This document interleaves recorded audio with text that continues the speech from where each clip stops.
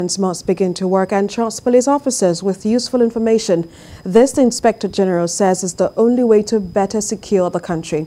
The Inspector General of Police stated this while inaugurating projects at Area B Command Headquarters in Apapa, Lagos. Senior correspondent Ivy Kano reports. He's the Assistant Inspector General of Police in charge of Zone 2. But at this event, he's wearing a bigger hat as he represents the Inspector General of Police. In his welcome address, the host and the area commander, DCP Akimbayo Olasoji, said the project, a fully furnished office block to be inaugurated, wouldn't have been possible without the help of the community.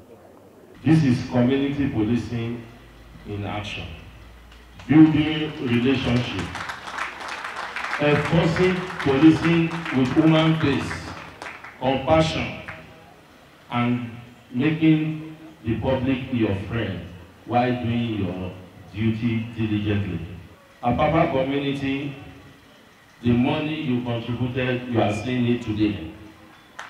The Nigerian police has not eaten your money. That is the project you have contributed.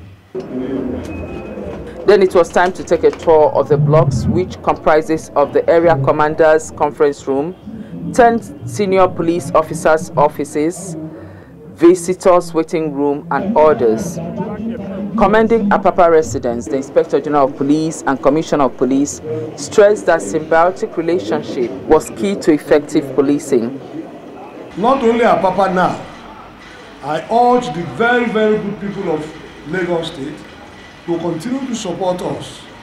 We cannot do the job of policing in Lagos without the active support of the people. We need information. We need support.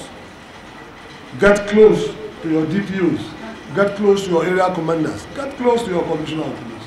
The opportunity you have to serve, ask yourself, can what I'm doing to this man, do I want it to be done to my father, my brother, my sister, who are civilians? Or when I remove this uniform, do I want it to be done to me?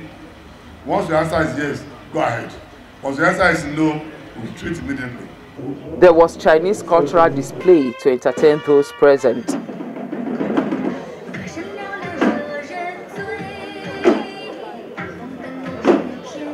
The area commander, who was recently promoted to the rank of Deputy Commissioner of Police, will be leaving the command soon to serve in other capacity. Ivy Kano, TVC News, Lagos.